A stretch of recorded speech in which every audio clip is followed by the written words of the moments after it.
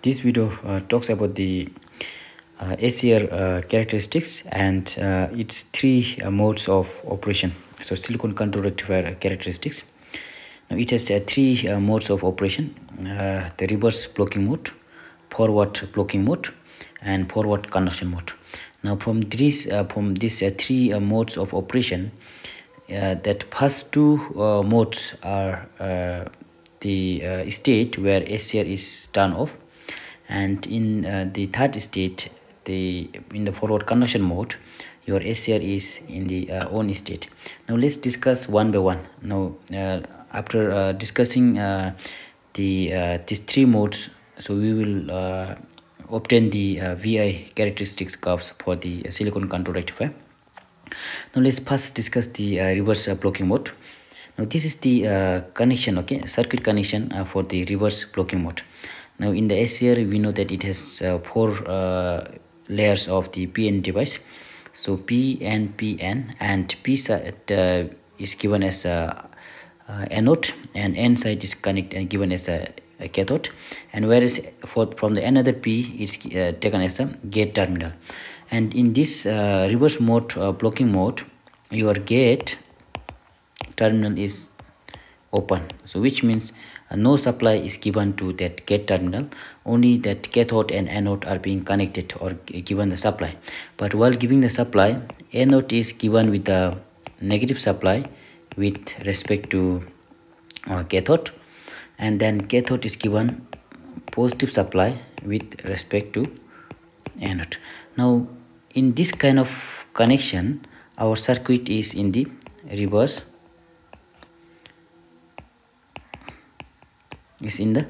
bias.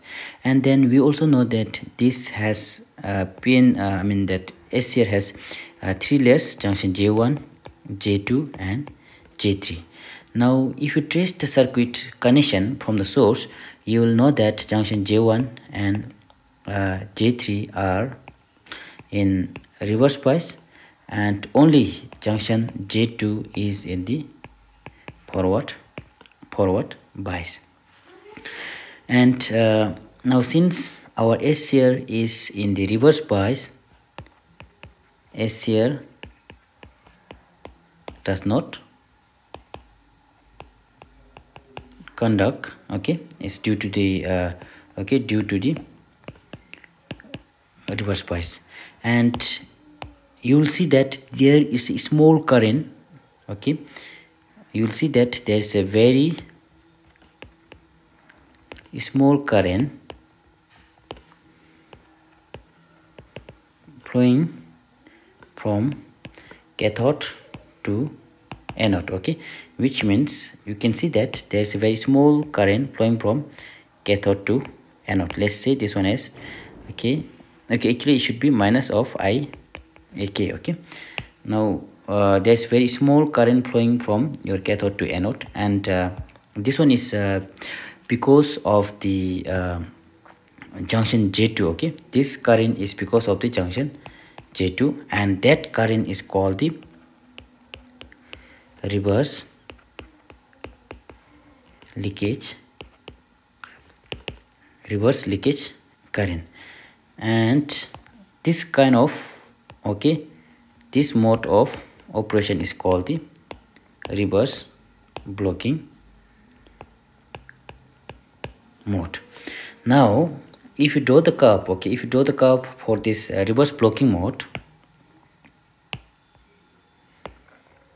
okay, in the y-axis you have the positive forward anode to cathode current, and then below here it is negative of IAK, VAK here, and then at this side you have minus of VAK. And then since we are talking about the reverse bias, we should discuss at these two coordinate, okay, the second and the third coordinate. And from the theory that we discussed here, we have seen that even it in the reverse bias, there's a small leakage current flowing through the in the SCR, even though when you keep on increasing the VAK. So which means if we plot the curve between current and voltage, it should be something like this, and this between this magnitude is called the reverse leakage current. And then when you keep on increasing the reverse voltage, and there's a point called the VBR, which we call it as a reverse breakdown voltage. So when that the supply voltage, okay, reverse voltage crosses the reverse breakdown voltage, then huge current is passing through the SCR. Okay, huge current is passing through the SCR.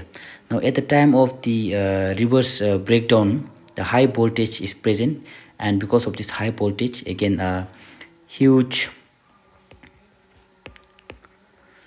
power dissipation, okay, is taking place. Now because of this huge power dissipation, your junction temperature, okay, junction temperatures are increasing. So when this junction temperature increases, it will damage the SCR. Okay, now this is one of the precaution in the SCR, that we should not increase our reverse voltage beyond this reverse breakdown voltage. We should not, which it says that we should not increase our negative VAK more than minus of VR, or like VAK should not be greater than, it should not be greater than the reverse breakdown voltage. And then another preventive measures or the precautions that we should take care in the reverse blocking mode is there should not be any gate supply. So if gate supply is given here, let's check here. If gate supply is given here, again now this junction J3 will be also forward bias, and now we have, when gate supply is given, your junction J3 is forward bias, again junction J2 is also forward bias, only junction J1 is reverse bias. But our overall circuit connection for the in the reverse blocking mode is it is in the reverse bias, right? Your anode is given with a negative, cathode is given with the positive. So which means our SCR is already in the reverse bias, but our two junctions are in the forward bias. So this, from the gate signal, junction J3 becomes the forward bias, so it will add the current. Of course gate signal will be very small voltage, so even though that small voltage, it will that current, that forward current will try to add to the leakage current. Okay, so when that leakage current increases, again the same thing happen. Okay, now like huge current is passing through the junctions, it increases the temperature, and when junction temperature increases, it damages the SCR. So that's all about the reverse blocking mode. And then in the next video, I'm going to discuss about the second mode of operation, the forward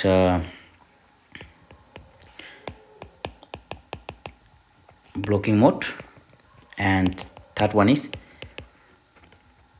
forward conduction mode. Okay, these two I'm going to discuss in the next video. So along with this, you will also understand that the various methods to turn on SCR. We have different methods to turn on the SCR. So this one you'll cover under the forward conduction mode. So that's it. Thank you.